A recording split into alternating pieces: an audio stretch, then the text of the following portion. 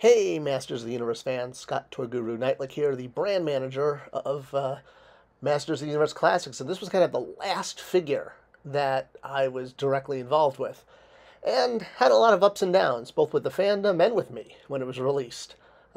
So let's kind of jump in because this is a polarizing figure, I guess, in the line. Maybe more so at the time than it is now. Now it's kind of cool to have him, but I guess with so much swirling around, there's definitely a lot to unpack here. All right, so first off, well, to be blunt, this is a figure that a lot of fans weren't asking for or were asking not to be made, which is kind of interesting, especially I think when a leak list showed up and people realized he was coming. A big reason that people didn't want him is because they felt he was taking the place of other more demanded characters. A lot of people wanted the villains from Filmation, now that we'd finally gotten the Filmation right. So characters like Batros or Lord Mask that hadn't been made yet were in high demand. So they have come first. And while, yes, that is a valid point, a more valid point is actually that we were saving them for 2016. The whole idea is to populate each year with fan-demanded characters, and doing all of them in one year means you have less. And so that was why they didn't end up in 15, is because they were actually anchors for 2016. And for those of you saying, well, wait a minute, wasn't 15 supposed to be the last year of the line? Or even if you remember this was a whole thing we did in 2014 that we announced that come 2015, Masters of the Universe Classics as a brand was going away, noting that, all toy lines should end. This way you've collected them all. Well, it wasn't, besides being a cool parody of a Game of Thrones ad at the same time, which really shows how dated this wasn't meant to be the end of 6-inch. It was more of what I was calling an organic reset. In other words, this was a chance for us to give fans who had been collecting classics for years the opportunity, if they wanted to get off the bus, if you will. But for those who wanted to stay on, or for new fans, it was now a way to reissue main characters again, while not forcing older fans to take them because they had the opportunity, as I said, to kind of exit the line. But the new brand was going to be the same product inside. It was just going to have new packaging and new branding. So, it was sort of a favor for old fans who wanted to get off, and also a way to now, again, we could redo main characters, which is so important to keeping lines going, without feeling like we were punishing older fans who already had this character because they were already released in the subscription. And honestly, I didn't like the idea of putting a character in the subscription who'd already been there before, sort of, making people buy them again, since the subscription was an all-in blind leap. So, with that being said, it became Masters of the Universe Chronicles. No, it's not even listed there because the name wasn't on there yet. And as we transitioned from Classics to Chronicles, noting you would still have the same acronym, we wanted to use a figure that was very symbolic of everything that had kind of been and was and were. And, well, much like we started the line with not He-Man, very deliberately, right? We did not just do He-Man at San Diego Comic-Con, which today would probably be what is done.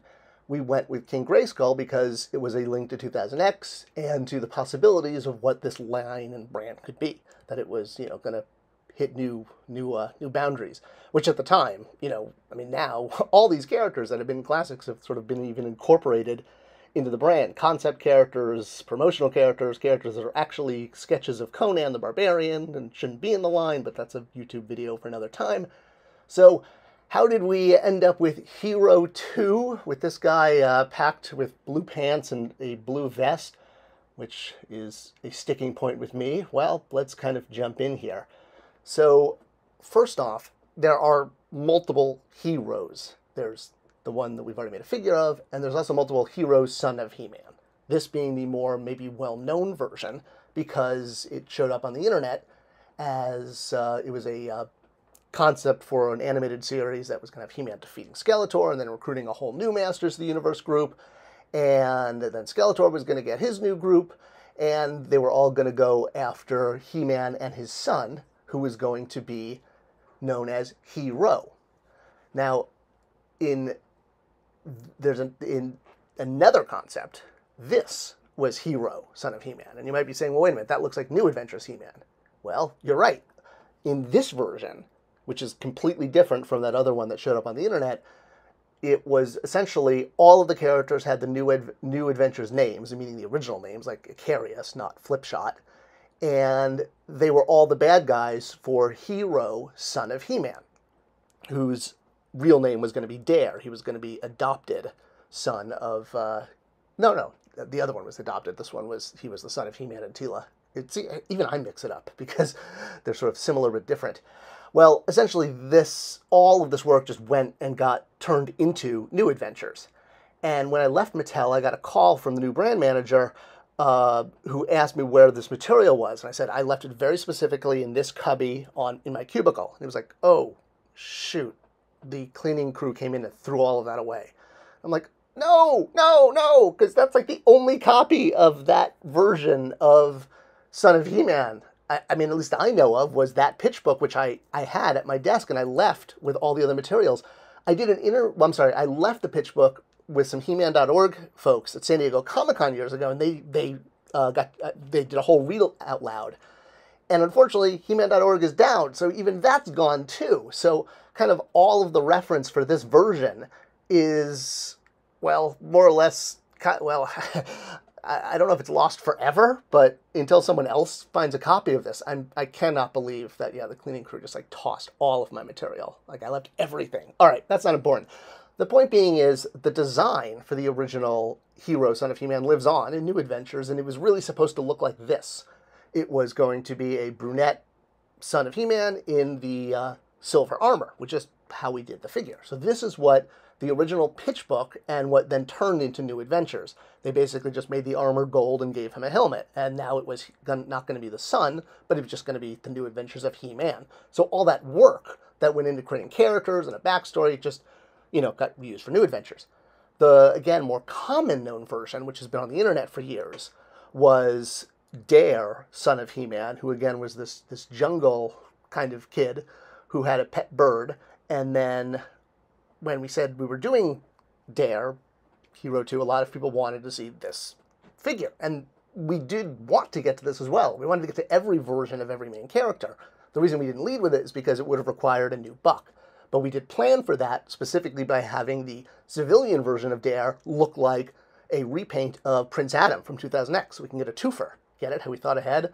So it was all about getting a teen buck, and then we'd be able to do all of these teen characters. So this hero was not meant to be the only stab at this character. And again, just like we started off the line with King Grayskull, this figure was ending Masters of the Universe Classics until it became Masters of the Universe Chronicles. We had paid homage to so much. We had done things from the undeveloped 1987, 1988 line that had the other version of Hero, so the names got reused, which was this dude who eventually got released by Super 7 on a vintage card, which I think is awesome that they did this. I just really love that that exists, because we only knew it from the catalog or from, we did a classics figure of this. This was one of the first Comic-Con figures we did, and doing now Hero 2. That was Hero 1, Hero 2, kind of like how there's Flash 1 and Flash 2 and Green Lantern 1 and 2.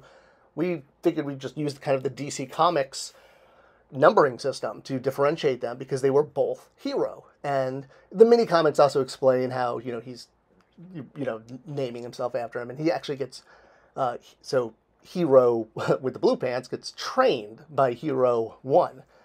Now, all of this is kind of covered again in the bio, and we wanted to make it clear which version this was while leaving the door open to do the other versions.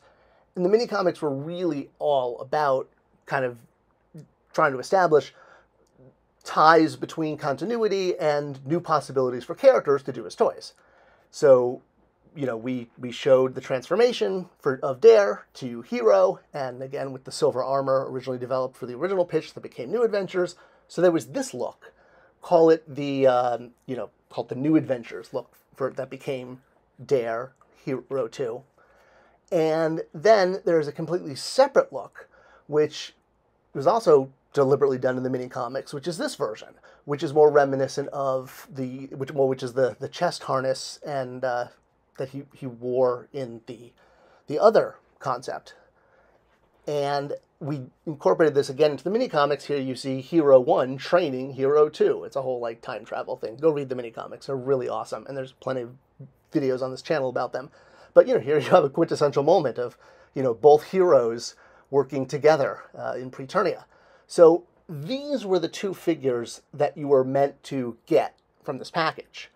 But the one on the right was a bonus figure for long-term fans, and this wasn't promoted at all. And yeah, it's kind of a sticking point to mine because I left all the plans for this and it was just totally blown out the window. And they released the figure like this, which is blatantly wrong. It's the pants from one version and the chest armor from another. Never does he wear this. When he wears the blue pants, he has the silver armor. When he has barbarian furry shorts, he wears this vest. So this version, or rather the version with the furry pants, again, was a payoff for long-term fans. If you had Vicron, right, the version based on the original He-Man trio that we released at San Diego Comic-Con, the version in the middle, the Barbarian, you'll notice Axel very deliberately drew Hero in the mini-comic with these gauntlets. So you're supposed to take the head off of this figure, plug it onto Vicron, put the vest on. We still owed you the codpiece, which was planned to be released in a later figure, but this was building the other version of Hero. We would probably still do the teen version, but that was down the line. It was very much like how Marvel Legends, when they did Shadow King. I mean, this is after the fact, but they did the same thing. They never sold this figure, but you could cobble it together if you were a long-term fan. So if you had pieces from, I think, Space Venom, and then you got the head released with Professor X, and the body was from a Spider-Man Build-A-Figure version of Kingpin. So if you had all of these pieces, you could put them together and get a really awesome, quote-unquote, free Shadow King figure. That was the idea. So this buck plus Hero 2's head plus that vest and a to-come cod piece, that was their belt piece that was going to go around, that would be the blue piece, would get you your sort of bonus pre-Turnia Hero 2. And that was this version. So that was going to be a whole part of the marketing plan, and it was, because again, this was the last figure, and we wanted it to pay off for long-term fans. It made sense. So this is what was supposed to be in the package, if you will, was Hero 2 with the silver armor, because as established in the mini-comics, when he has the silver armor, he wears the blue pants. And yeah, call it, I don't know, it's just one of those things that really, I don't mean to sound sour, but they packaged him wrong, with the wrong armor on. And by doing that, I don't know, maybe nobody cares, but to me, it was like, no! It just threw off so much. They even did the cross-sell like that, which, cross-sells are usually the definitive version of a character. And he's in this mix-match version, and, yeah, again, I don't mean to be sour grapes, but it just drove me crazy. Otherwise, he's awesome, and I love this figure, and once you cobble him correctly together, he kicks butt. So glad we did him, and he was a figure for his time. It was great to end the line like that.